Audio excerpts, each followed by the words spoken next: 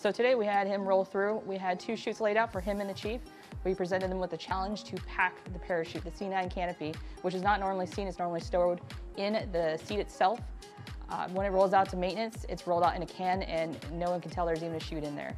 So what we did is present them the challenge to pack and actually stuff the canopy, which is a very tasking thing to do in our job. So we showed them, gave them a quick demonstration, then we went ahead and let them go ahead and see who was the better packer. Chief rolled out on top in the beginning, but in the end they had to work as a team to get that in there. So it was a nice challenge to see fresh hands get onto the actual parachute and make that attempt to where it might take some of our younger airmen maybe months to actually accomplish, to actually get that good technique down to make sure it's safely packed. And there comes out the mortar. And then you pull the fold back.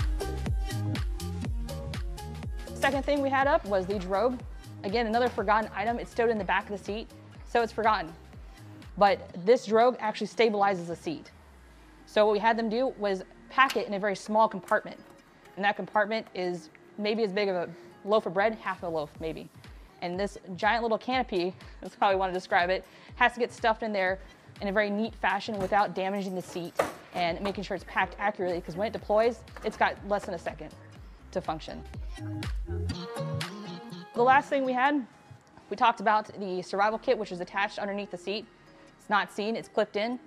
We went over the life raft, a 1-man life raft. We let them go ahead and functional it. Pretty neat, not often seen. Very interesting to see the bottle go and do its purpose. It expanded, created that nice little shape. We definitely want that to happen, because in a moment's notice, they need that, and if they're over water, they need to climb in as soon as possible to get out of that frigid water. And then after that, we had them go ahead and assemble a mask.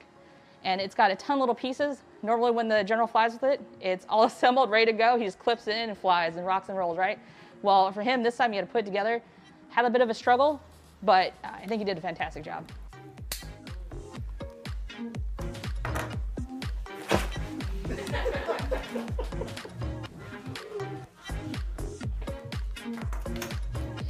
Boom.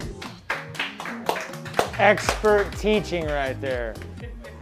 My favorite part of my job is the gratification that comes with it, knowing that what the work we put in, if needed, is going to work. That's a very scary thing to have go on. It is not used often, it's not seen, but when it's going to happen, it's going to work. Everything that happens in this building, absolutely critical. It is life and death every time, and it is literally very easy to take for granted.